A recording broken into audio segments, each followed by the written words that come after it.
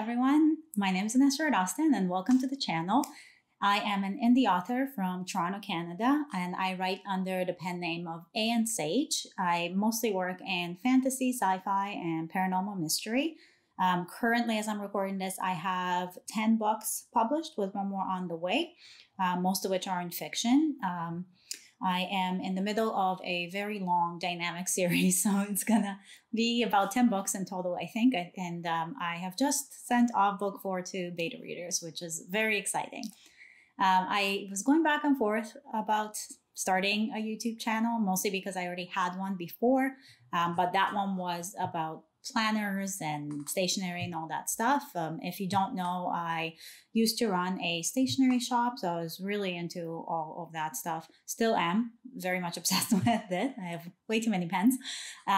But as kind of career went on and things changed, I turned more to writing, and that became my full-time job as it is now.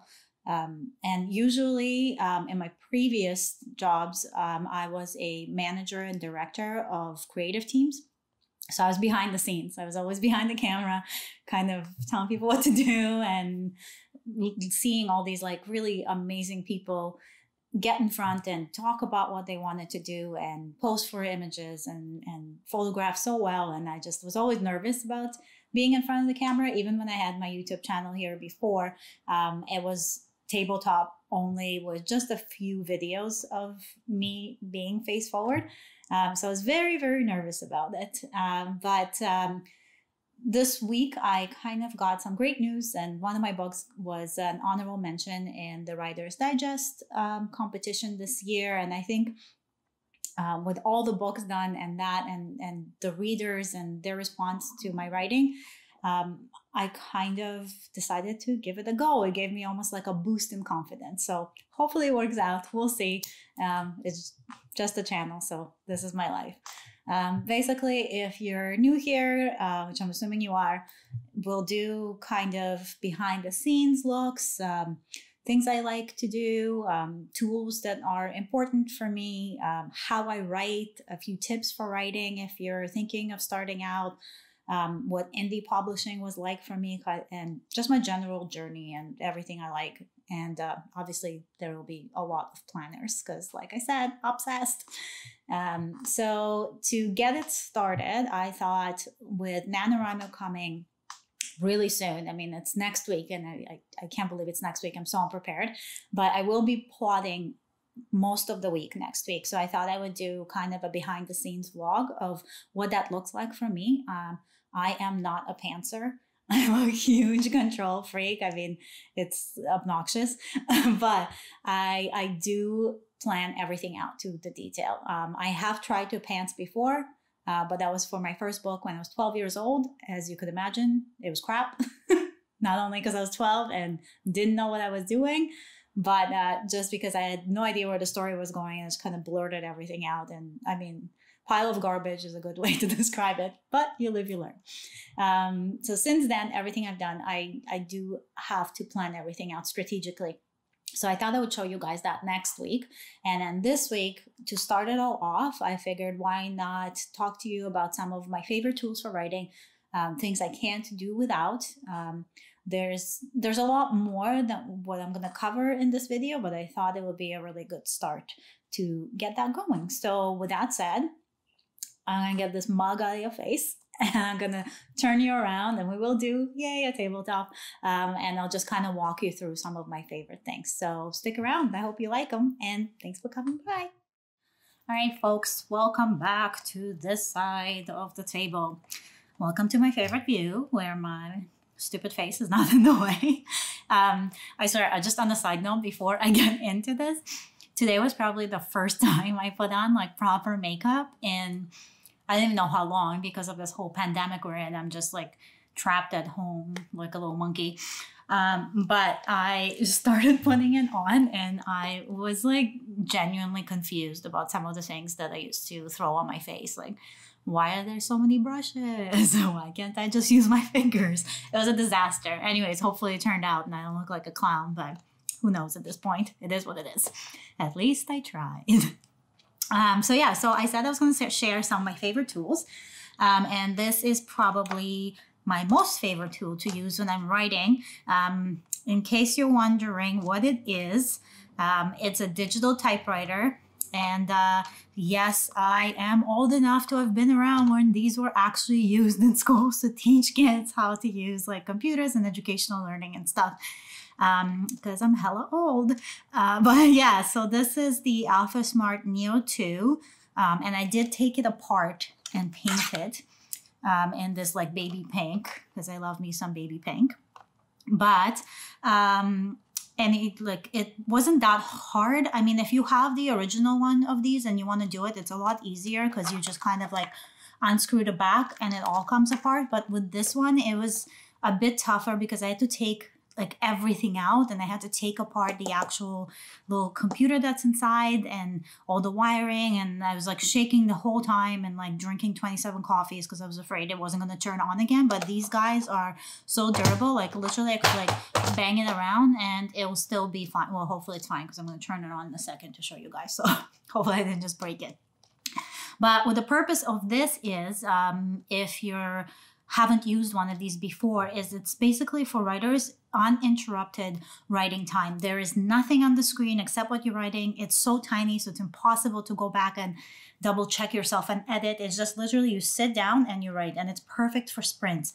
I've had this for a while and I haven't used it, and then ever since I've kind of started writing full time, I find myself like always juggling other things and checking Facebook and going into like my Facebook circle with the group that I have and chatting with people there, and it's always something. So I thought, okay, let me get off my laptop, and I do still use my MacBook Pro to write and to design the covers and do everything else for the part of writing. But this is absolutely perfect. I find when I sit down, like I just kind of, even if I'm having like a block, as long as I said, like even if I just type blah, blah, blah, like other words just start coming out of me. I don't know what it is about this like ancient looking weirdo thing, but it really works really well. So essentially the way that an Alpha Smart works, and we're not going to do like a tutorial or anything because there's other stuff I want to show you, but you turn it on and the batteries will last you like years, I swear. And so you have your different files. So it's opening file 1 that I've written before, and then you can start a new file, which I've written because I just finished a draft, sorry. And you type this out, you turn it back off, no saving, nothing. And when you turn it back on again, it's going to open up to the last file, and what we just typed is there. When you're done, you just clear it, press yes, and you can start over, and you can do 8 files. I think there's a workaround how you can do more than 8 files, but I mean, I usually write 3 to 4 chapters every single day. So I just do a file a chapter, and then once I upload, I clear them afterwards the next day once I'm done editing those chapters. And then the way you upload it is you just literally plug it in. It's USB, plugs into your computer, and doesn't matter what computer you have. You click send, and see there's nothing here now. You click send, and it will like kind of type out like the way you were typing. It will type it out in your computer. It's pretty cool to watch. It's like a little ghost typewriter. So anyways, yeah, that's tool number 1, Alpha Smart. And I'll be linking like everything I talk about below so you guys can check it out. But if I forget something or there's something else that you see in between all this that you want to know, or just want to know something else, just message me in the comments and I'll get back to you. Okay, so that's tool 1. What are we going to do next? I guess we'll do these. So if you're a writer or if you're working on the computer, you know how bad staring at the screen all day long can be. And that's literally like all we do and all I do. So I thought I'd try out these like blue screen glasses thing. And I mean, I've had LASIK done before, so I was pretty used to wearing glasses in the first place, but I felt kind of stupid. Like I paid so much money to get LASIK done, and now here I am buying glasses again. But I gotta tell you guys, wearing these, I get so many less headaches. I'm usually very prone to headaches, but these guys have really helped out. They're just like regular cheapy glasses. You can kind of see, I think, I'm not sure if it's catching that, but like on the reflection, there's like this weird pearlescent glow, and that's the part, I don't know the technology part of this, the thingamajiggy that keeps your eyes from hurting when you're watching on the screen too much. It's something about like reflecting the blue lights and the blue grays of the screen to not penetrate into your eyes as much. So yeah, These I got from Amazon. I think they were like $20 or $25 Canadian. So they're super cheap. Free shipping if you have Prime. So I figured like, why not give them a shot? And I've since then bought a few different pairs already. Just because, I don't know why. Because apparently I think money grows on trees. But yeah, anyway, so I do get like a few pairs of them. But I really like these things. They've been really, really helpful to me when I write. The next thing, I guess we'll do text first, are headphones. Very, very useful. These are, I believe, yeah, they're Friends headphones.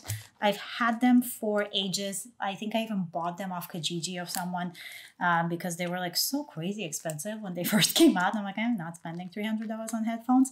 And someone was selling them for like 40 bucks or something. So I'm like, sold.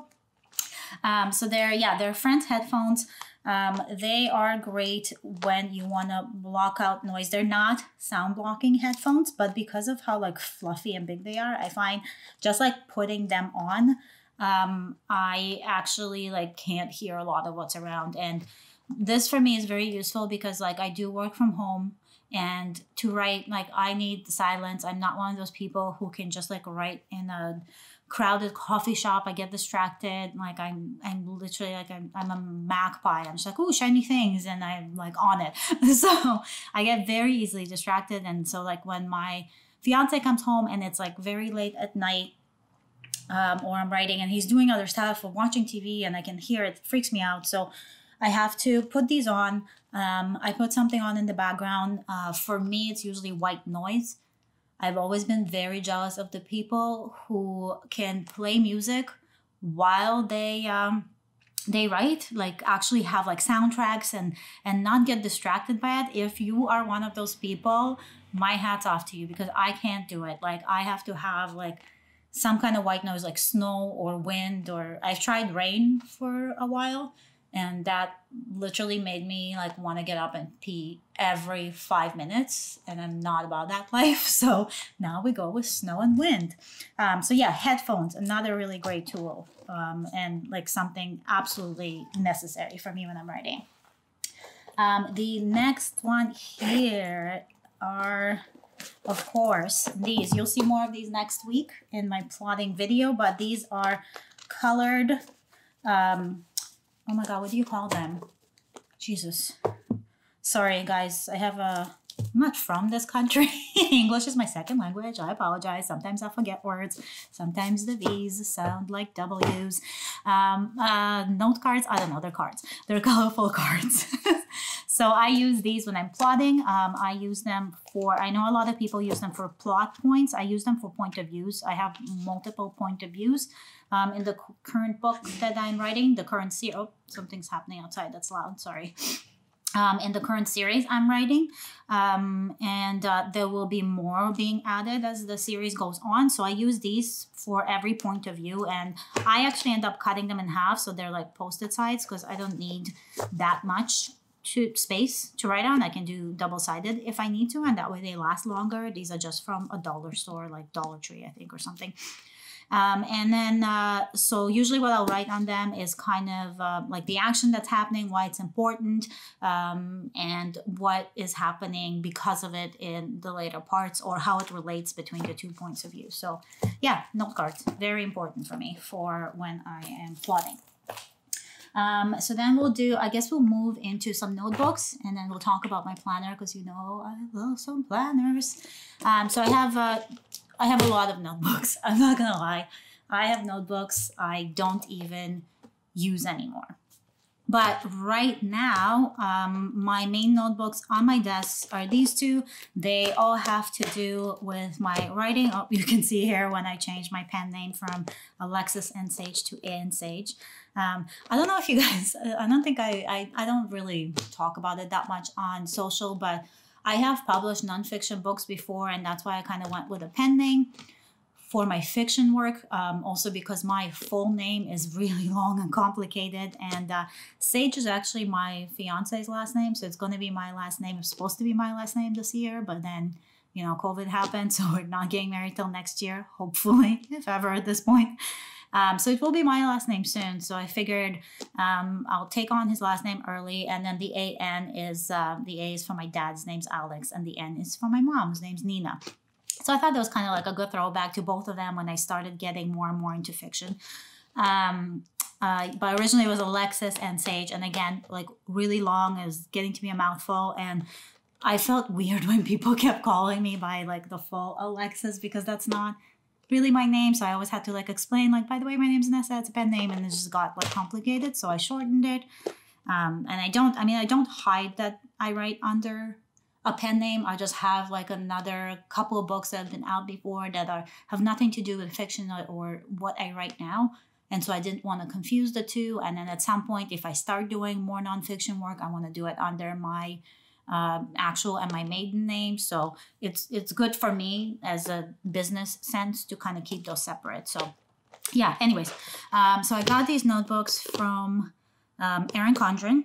I do have a link below. It is an affiliate link. So if you haven't bought from them before, you're looking to buy some Erin Condren stuff, you'll get some money off or a percentage off, and I'll get a bit of a kickback. It's not,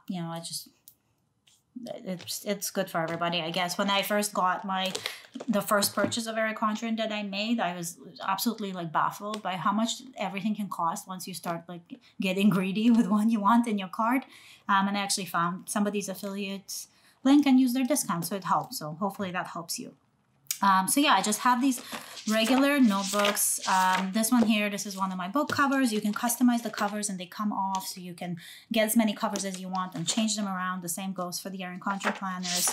And in this one here, I mostly use it just like as a general like dumping board. Like I was doing like a few courses here, and then I was plotting out like a planner I was designing. So this is for that. And then this is more of like my business planner, and I kind of have like branding stuff. I had some financials. I don't really track my finances here anymore. I kind of do everything online now, but there's like different ideas, courses I want to take, and just a general notebook for the business. So those are the two notebooks I use now. And then the last thing is my planner. This is not the only planner I have. I have a gazillion planners. Don't ask me why. I just love them. I love to plan. I like to have everything organized. I'm a control freak. It's a problem. But this is a Louis Vuitton planner cover. However, inside, obviously not a Louis Vuitton planner. I am currently in a Hobonichi Cousin. I got just the half-year one because I wanted to test it out. And I am in love with it. I absolutely love, love, love this planner. It has everything I need. Just a quick flip through. It's got like a year overview. It's got really good monthlies. So you can see like the month I'm on. Life gets busy. Has really good weeklies. So you can plan everything out. I have a color coding system I use. And then you've got like your todays. And I do have like, I do my spreads in here, my tarot spreads. There's some like, here's a layout of how I was going to film the whole thing today. So that's what the today's for. And just a couple of like, I think blank pages somewhere in the back, somewhere in there. Anyway, so this planner for me is like, it's life. Like everything is tracked here. I track my promotions on here, launch plans, like just different social media things. So like I absolutely need this in my life. I can't do without it. Like every morning I wake up, I check my planner, I check stuff off, I color code. It's not time consuming once you're kind of in the habit, and it really, really works for me. It helps me keep on top of stuff. Otherwise I'll just lie in bed, read books, and watch Netflix all day. So yeah, planners, another really important tool if you're going to be a writer or an entrepreneur of any kind. Very useful. And that was it. Those are just some of the tools that I use pretty much every day, and they're so important to kind of help keep me moving forward, and they really make the writing thing easier. It can get a bit lonely and tough, and you get stuck in your head, and some of these tools have really helped me kind of get the story out and figure out what I was doing and just tell the best story that I can tell. I think it's really important to find even the smallest things to lean on when you're doing this, because it can be a very solitary profession and it can drive you nuts and living in so many different worlds and trying to describe them as best as possible. It's like waking up from a dream and forgetting it right away, but having like a little semblance of what it was at the tip of your tongue, and you want to describe it, but you can't. And writing can really get like that sometimes, at least it can for me. So I hope that if you are starting out in writing, or if you're already in it and just looking for some new things to try out, that some of this has helped you in some small way at least. And if you have any questions about anything that I talked about, or any questions at all, message me. And I guess like the video, subscribe, turn on the bell notification. I don't know. I think that's what I'm supposed to do here. Anyways, I hope you guys have a great day, and I will see you next week for a little behind the scenes of my plotting and getting ready for Nano, which is literally around the corner. I can't believe it. We're so close. So I will see you guys next week, and have a wonderful day and stay magical, everyone. Bye.